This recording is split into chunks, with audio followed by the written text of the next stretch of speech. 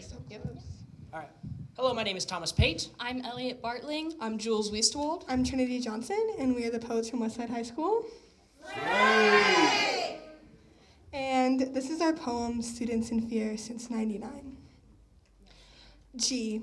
Growing up. In kindergarten, we learned ABCs. In the first grade, we learned how to count to 100. In the second, we prepared for war. In the third, lockdown drills aren't funny anymore. Middle school, hoping it's another Monday afternoon. High school, tied tourniquets from backpack straps. I remember what I was doing during Sandy Hook, but not what I ate last night. Trauma gets locked behind gates of insecurity. Mental health mistaken for hatred. Weapons abused by berated patrons. Tell me why there's a school shooting for every time I move up a grade. Downgrading in morale, upping in income. Companies sweeping up old dust bunnies. Hidden in forgotten burrows. Unfurl the untold truths. Honey, it's hunting season.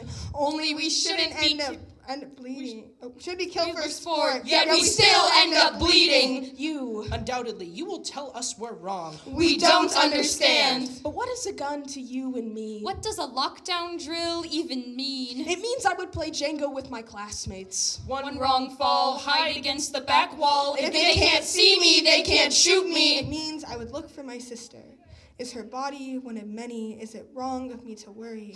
Wall Street says yes. I'm overreacting. It'll never happen to us. You have no right to speak. As if age defines my opinion. Yet the NRA tried to sell me false happiness. Filled with fun characters and catchphrases built on a lie. They want a catchy slogan. How about students in fear since '99? Little kids dying didn't get anything done. Our lives are made to be but upon sacrifice first to protect the king, protect the companies. No matter what it takes to keep away the possession of our lives in their hands. We scream, don't shoot, but words are hard to hear over gunshots. N. We're not selfish, we're scared.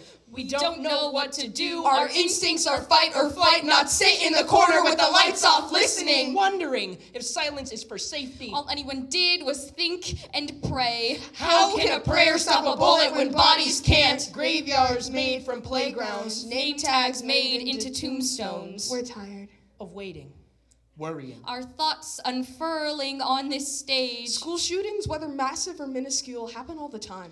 But if we hear anything about it, it's a slow news day. If the NRA had it any other way, we would ignore it. S.